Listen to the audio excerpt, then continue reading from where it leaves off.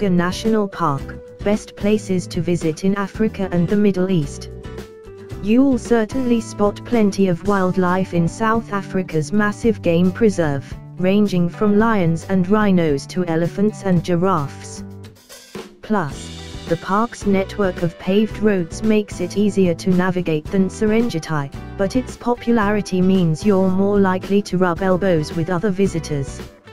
Situated roughly 260 miles northeast of Johannesburg, the nearly 5 million acre Kruger National Park offers some of the best access to wild animals in Africa.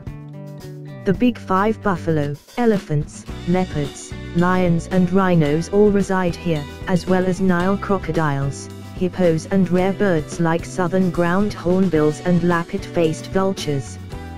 But this sprawling wildlife sanctuary is home to more than just animals. Giant baobab, fever and marilla trees tower above the park's savanna, thornveld and woodland landscape. What's more, Kruger's Marilla and Mxanatsini regions house the Albacini and Massarini ruins, where Portuguese colonists and members of the indigenous Biafalabalwa ethnic group once traded metal products, beads, clothes and more. A trip to Kruger will undoubtedly bring you as close to nature as possible. To make the most of your time, consider going on a game drive or a bush walk. Many stop near prime animal viewing areas like Hippo Pool, the Kruger Tablets and the Red Rocks, where lions, hippos and birds regularly linger. Or, take a few days to camp and explore popular trails like Walhuta and Oliphants.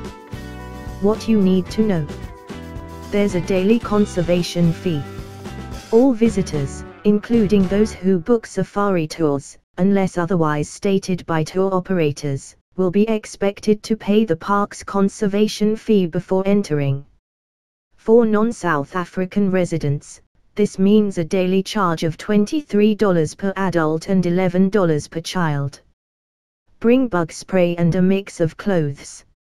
Although most bugs in Kruger stay hidden during the day because of the heat, mosquitoes, some of which may carry malaria, are a common nuisance before sunrise and after sunset.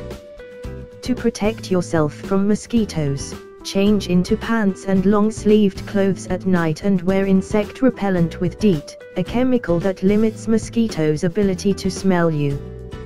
Finalize airfare and safaris well in advance. Kruger offers more flexibility than other African parks due to its year-round access. However, safari tours book up quickly, especially between April and September, Kruger's peak season, and flight availability is limited throughout the year, so plan on booking about a year in advance. Getting around Kruger National Park. One of the easiest and most cost-effective ways to get around Kruger National Park is to book a safari tour. Safari guides know the park's roads and game viewing areas well, so you won't have to worry about getting lost while trying to spot animals. Many safari packages also cover food, lodging, game drives and transportation to and from a regional airstrip or Johannesburg. If you'd rather avoid a group tour, you can rent a car at most of Kruger's airports and Skukuza Rest Camp. Car hires are also available from Johannesburg SOA. Tambo International Airport, JNB, but you'll have to drive 244 miles, or about 4 hours, to reach the park.